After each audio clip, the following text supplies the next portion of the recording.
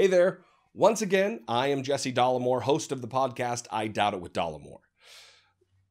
Didn't think we'd meet this soon again to talk about Josh Feuerstein, but here we are. And before I get started, I want to ask that you share this video with the hashtag JihadJosh. Our speech must outweigh his. You know, I've actually been criticized on my show for comparing certain religious and ultra-right-wing political zealots in America to the Taliban, Al-Qaeda, and more recently ISIL. Well, Josh Feuerstein has done all of the work for me, proving my point.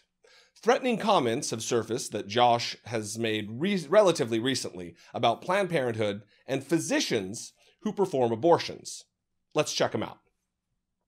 Planned Parenthood has hunted down millions and millions of little innocent babies, stuck a knife into the uterus, cut them, pulled them out, crushed their skull with forceps, ripped their body apart, sold their tissue, and threw them bleeding into a trash bin. I say tonight, we punish Planned Parenthood. I think it's time that abortion doctors should have to run and hide and be afraid for their life.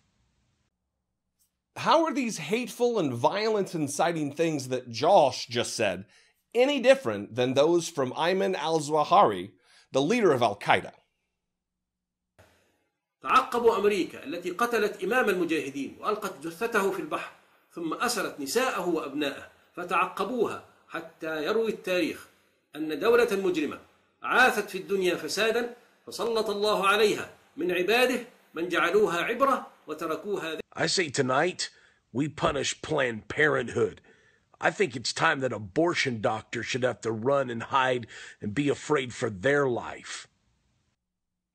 And how is that any different from some of the crazed and dangerous rhetoric we hear from Abu Bakr al-Baghdadi, the leader of ISIL?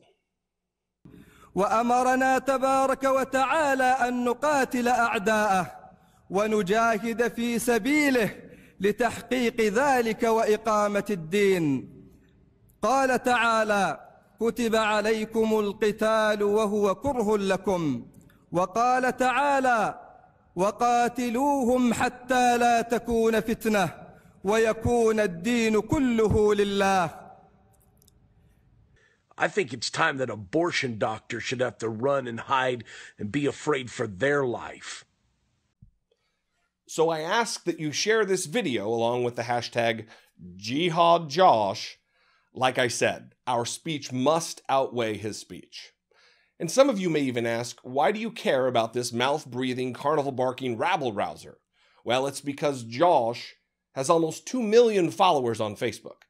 That's 2 million people who ostensibly share his ideas. 2 million people who might just be as angry as he appears to be.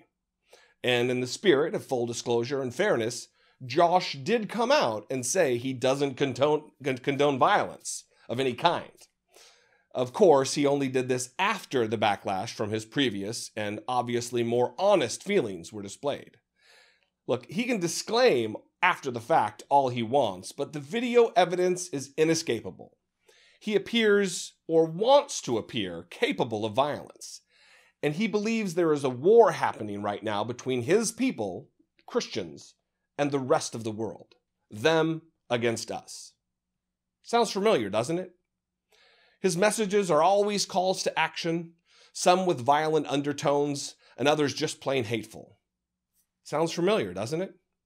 This is dangerous. It is dangerous when Josh's rhetoric sounds exactly like that of extreme terrorist clerics who work every day to threaten our freedom. Thanks a lot. Again, don't forget to subscribe to the YouTube channel and also the podcast anywhere you get your podcasts. I appreciate it. Have a good day.